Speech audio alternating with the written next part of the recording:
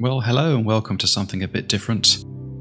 So I thought it would be possibly a good idea to do sort of an updated OBS beginners video that I did a long time ago, and just generally give my sort of advanced beginner, dare I say intermediate level experience.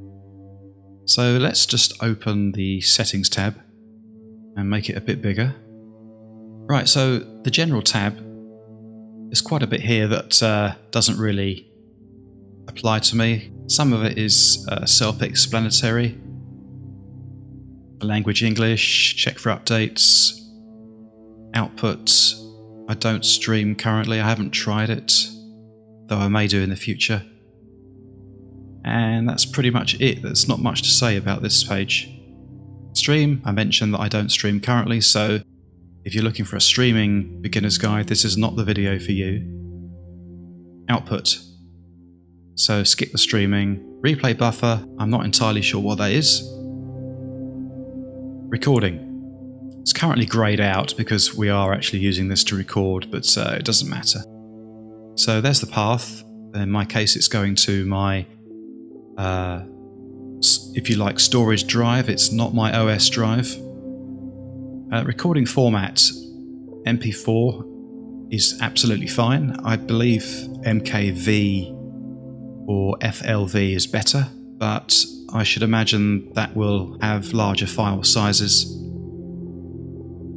And I may look into that in the future. Audio track, I've got 2 here checked. If you're not doing commentary, then you only need the 1. If you're doing commentary, I recommend having at least 2. And the more devices you have plugged in, then the more of these boxes you will need to have checked. The encoder. I've got an NVIDIA graphics card, so I'm using this feature here. NVENC H.264. That's my rescale output, that's my resolution. I'm not sure about this, so I've left it blank. Rate control. Right, again, I'm no expert, but I believe VBR, or variable bitrate, is what, for example, something like Shadowplay uses. And if I'm not mistaken, I find that that can result in the audio becoming out of sync with the video. So for that reason, I wouldn't recommend VBR. Either use CBR, CQP, or lossless. Lossless is going to look very nice, it's going to have a huge file size. The most recent Quake 2 video I did had a part of it was lossless, part of it wasn't. CBR stands for constant bitrate, and in terms of settings for that, we'll get into that a bit later when I show some footage. In fact, it's my intention at the end of this video to just show some basic footage of a game that's simple like Quake or Doom, and I'm going to adjust the settings. We can compare the effects of those settings. But CBR, from memory, I don't use it now, but you shouldn't get any audio or video sync problems with it. And a healthy bitrate for that would be, I think, 50,000. I seem to recall that I did have to re-upload a Quake video once that I just couldn't get to record, and in the end the only way I could do it was to lower the CBR setting from 50,000 to 35,000, and I could see a difference, but it was okay. CQP, now what does it stand for? Is it constant quantization parameter, I think? This, I believe, is better than CBR, and I've been using it for a while now. The lower the number the better, so 0 is the best. I recently started doing a stalker mod called the Anomaly mod playthrough, and part 1 and part 2 were the same recording, so it's the same quality pretty much. Part 1, which has received a worldwide block, so you can't view it now anyway, that was using CQP 18, which on reflection was too low a setting. It should have been like lower teens, if not lower than that. Episode 2 looks a bit better. but that's because I increased the bit rate when I rendered. That's the only reason why it looks better. But even that isn't without noticeable compression. Lossless, that is, as far as I'm aware, the best that this software can offer. Again, it's going to have very, very large file sizes. Profile, I'm not sure if going from main to high really makes that much difference. But mine's on high. Level, 5.1. I believe, again, there's not a huge difference between sort of the lower 4s and 5.1. When you drop down, though, you will see a difference. So try and go as high as you can. 2-pass encoding is going to always be better.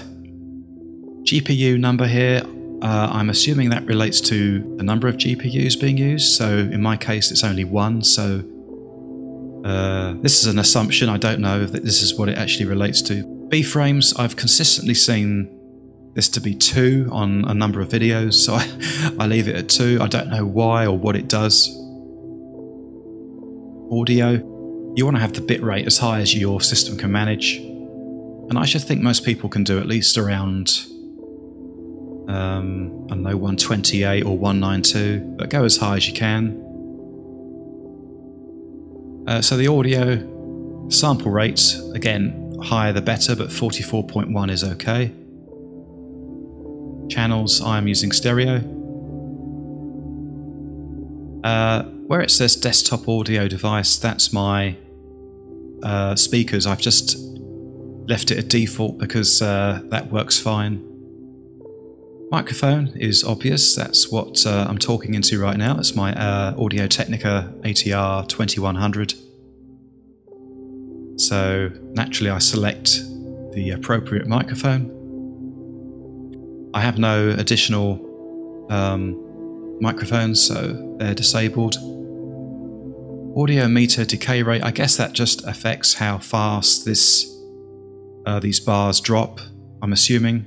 But as you can see, this is the microphone bar here, so as I'm talking, you will see the colours sort of come to life. I don't use these settings here, so I don't bother with that. Video. So my FPS values are 60.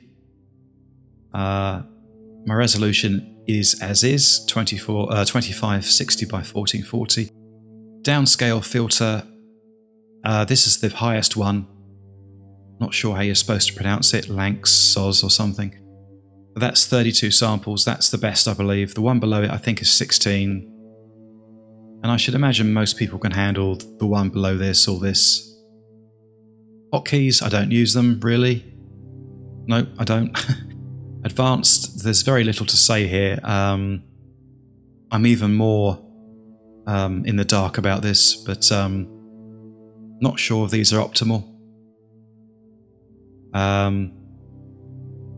know very little about this, and some of it relates to streaming, which I don't do, as you know.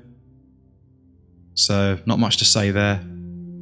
Okay, so let's click OK on that. I've seen some videos where it recommends that you have lots of scenes set up, but for some reason I haven't sort of had the need to do that yet. I've just got sources as game capture, display capture, and I nearly always use game capture. I can't really advise much on these because I probably set them up once when I watched a video, but you probably will find them fairly self-explanatory. Properties. Yeah, capture any full screen application. Don't use Crossfire or SLI. So I've got no experience with that. If you want to capture the cursor, you can click this or check that. See here I've got the desktop audio, which is my speakers, or in this case it's my headphones that I'm wearing. I